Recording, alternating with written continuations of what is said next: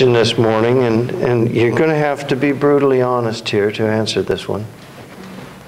How many here, and you can just simply raise your hand if it is true in your life, how many here has ever made a stupid decision?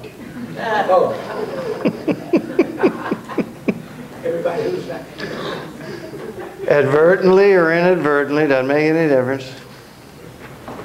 How many of us have made a stupid decision? You know, I named the focus stupid. Webster defines it. It's from stupide, which is a Latin term actually.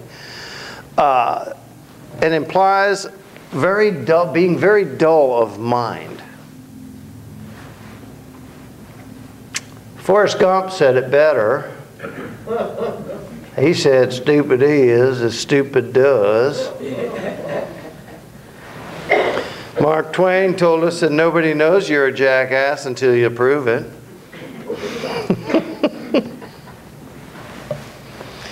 Ricky Gervais, I like him the best. I like his the best.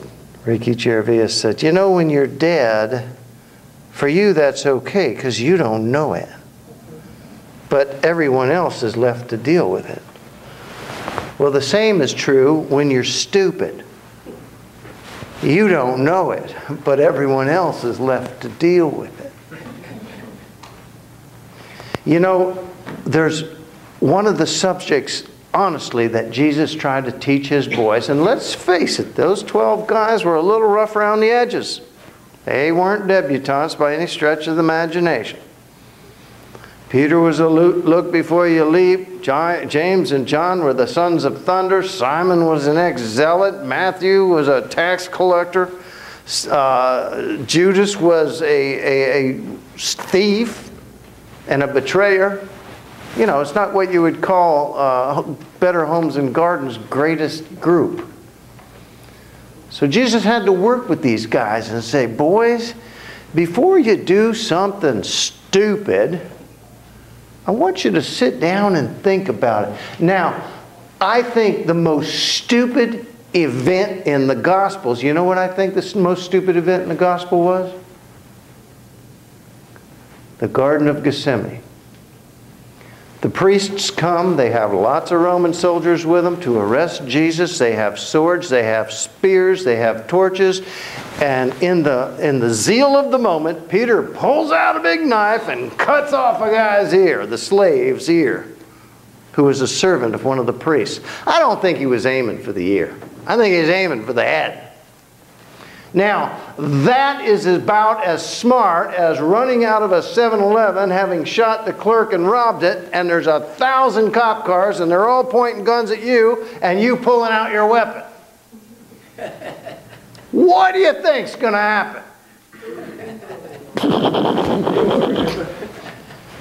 Peter nearly bagged and trashed the entire 3-year project in 1 second. It's no accident Jesus reacted immediately saying, stop it. You live by the sword, you die by the sword.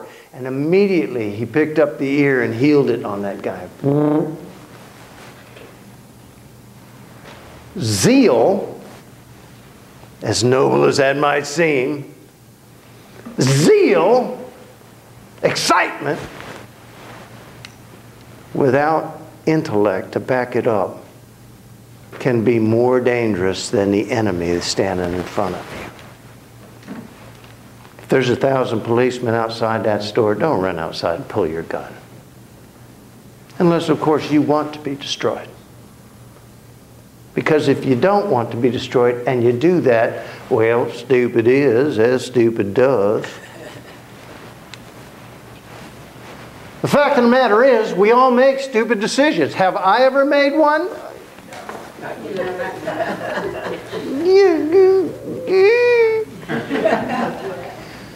Are you kidding me? I'm the master of stupid. And I told you before, and this is really a true story. When I was a young boy, Dad always tried to encourage his sons. I had 4 sons. He had 4 sons. And he said, boys, I want you to go with your strength. And I said to him, I said, Dad, I'm an idiot. He goes, well, be a good one, son. Okay.